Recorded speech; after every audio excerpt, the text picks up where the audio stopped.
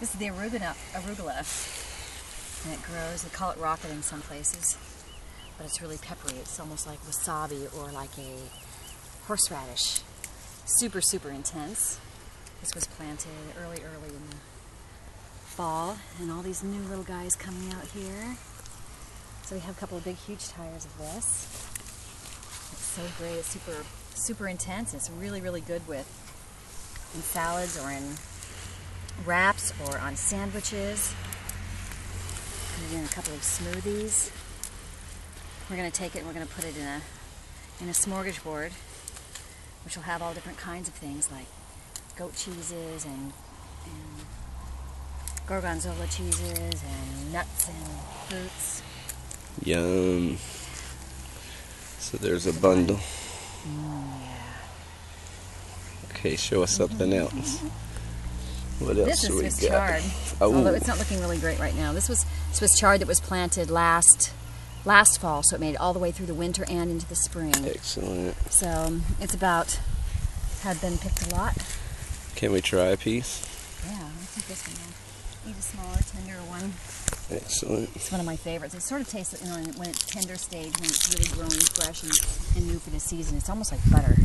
So soft real on the smooth. tongue. Yeah. As they get bigger like this, we generally cook them or use a rub on them to soften them up. They get a little rougher when they're bigger. Yeah. And there's a little basket of herbs.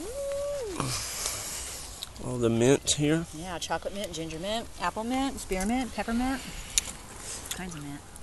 So this is it, everybody. The magical, wonderful Garden of Eden. More arugula, lettuce, cress, beets, radishes, kale, mustard greens, more mustard greens. There's more radishes.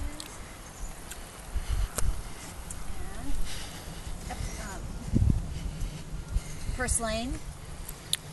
Oh yeah, let's look at the purslane before. Oh, and the spinach too. Oh yeah, the spinach too. Want to try this one? Mm-hmm. Of course.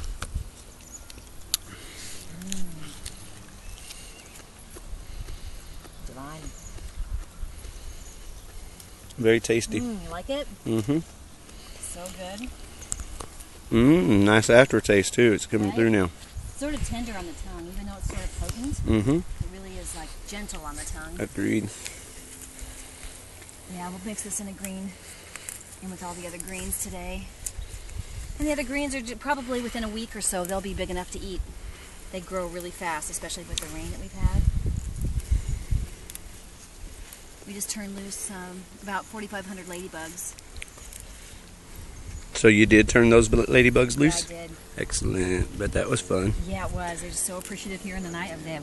Incredible. So you had a midnight ladybug party? Yeah, actually, I've turned them loose in the full moon. A moonlight ladybug party. On the night of the full moon, so I came back after the rain and stood under the full moon and turned loose the ladybugs. So It doesn't get sweeter than that, does it? Oh my God, so perfect. It just stays sweet out here, doesn't it? You're like Yeah, a I little like it here so garden much. fairy. Yeah, I love it here. This is my meal. This is the way I eat my dinner. Isn't that great? Super I food. pick for everybody else, but I eat mine here. That's great. What about So behind good. you? What is that? Isn't that the sweet potato leaf right back there? Oh, this one right here? Uh-huh. Yeah, this is a sweet potato leaf, and we also eat these. That whole field right there is growing full of sweet potatoes. Ooh. One of the sweet potatoes that we pulled out of the garden was 37 inches long. It was like this. And we baked it with We're touching hands in our shadows. Yeah. How beautiful. Okay. I can soak it out. One more time. There it is. Here, let me hand you the. Ooh. I'll hand you the greens. Beautiful. Now that is art. Yeah. Art upon art Come out upon here and art. make sandwiches, like take a sweet potato green and then put one of these in there, then put a basil leaf or a mint leaf and roll them all up, put a little bit sprinkle of love. Mmm. So good. So every bite is a new combination of different kinds of greens, different textures. So good. Every bite's a new experience. All right, can we go look at the spinach? And what's that other, like, Purslane? purslane? Yeah.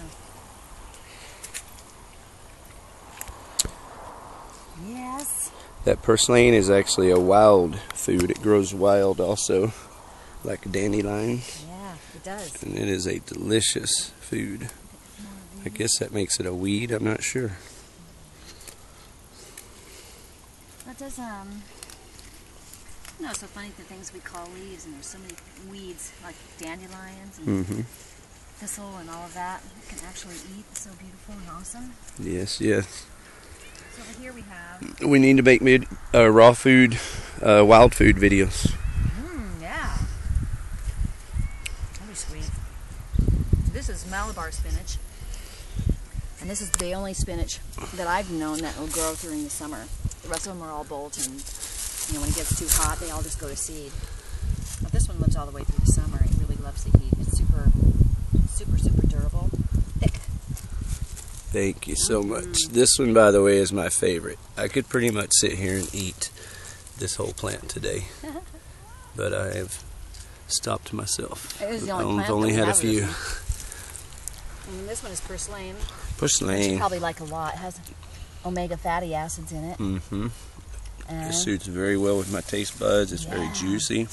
Yeah, it just feels so good in your stomach too. It's simple. And this one's been growing all summer long. This is the second round. The rest of them we've all already picked and harvested the seeds. So these are coming back to see how they do in the wintertime. We've never grown these in the wintertime before. So. All right. Well, thank you for sharing your love with us. Indeed. Blessing.